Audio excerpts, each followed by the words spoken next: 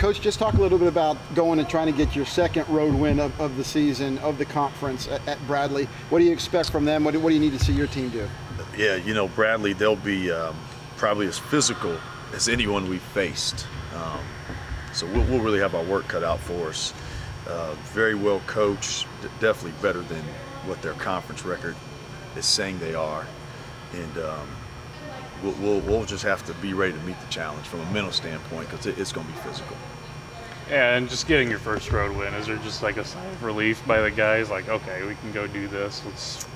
Well, I don't know if it was relief, but I mean, I know they felt good about it. You know, we've had stretches where we've played okay on the road. It's just been like a 4 or 5 minute stretch each game, into the first half, beginning of the second half. And even the other night, we had some problems finishing out the half. Luckily, we made a couple buckets to stop the bleeding, but we're going to have to try to, you know, end halves a little better. And I think if we can do that, we'll have more success on the road. And Julio's back. I heard you talk a little bit about being a little sore, but I mean, he went and put up that performance. And how's he feeling now?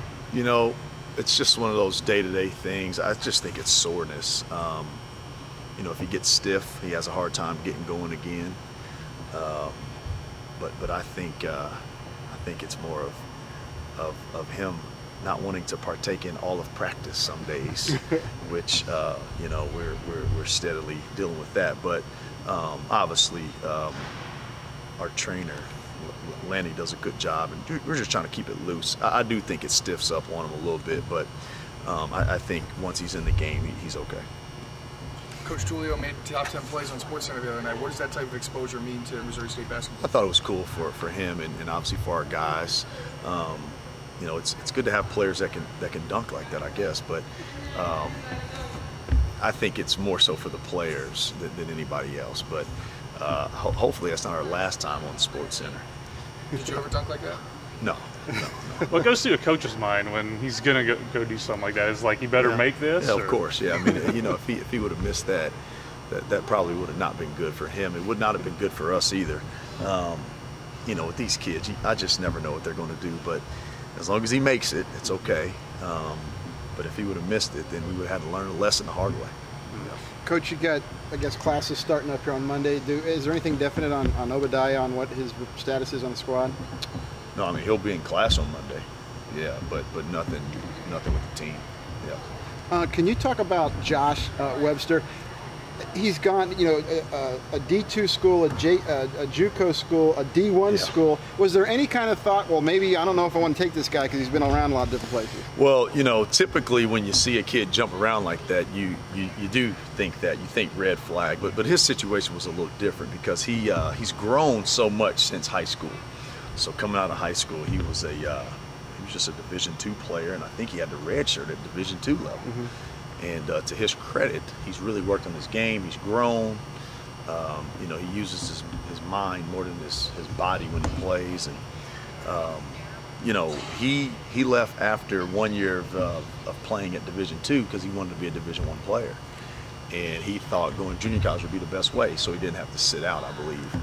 That's the rule. And then obviously 1 year of junior college was enough, and then he jumped on at Texas Tech, which is, it's hard to say no to a Power 5.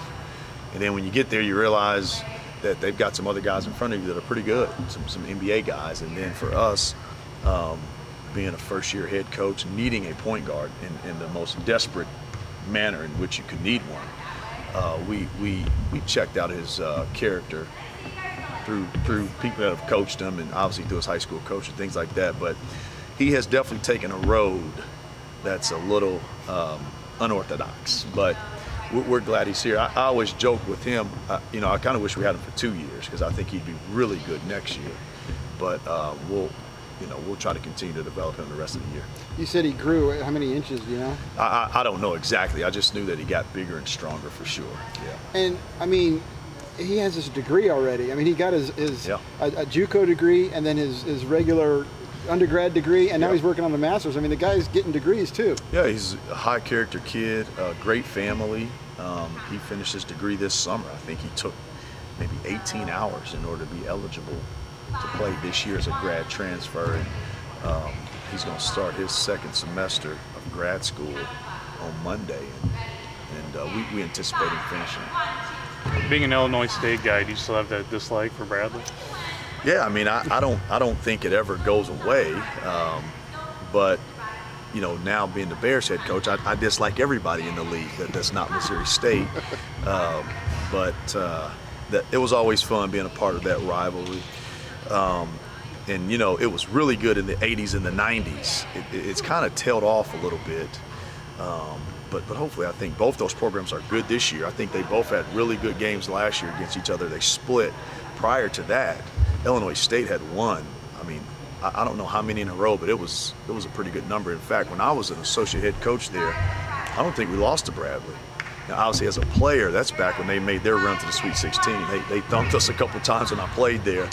But it'll be fun being back in that part of the Valley for sure. Mm-hmm. What do you make of the Valley so far this year? It's just kind of been all over the place right now, but it's fun.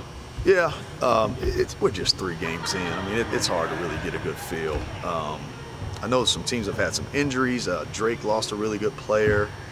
I think Valpo lost a player last night. I want to say Southern Illinois had played a game or two without 2 of their top 5. So it's early. It's early. It's still Loyola's league until somebody else wins it. Bradley's better than 0-3 for sure. And I think maybe in another week and a half, 6 games in, maybe even 7 games in, we'll start to see some separation.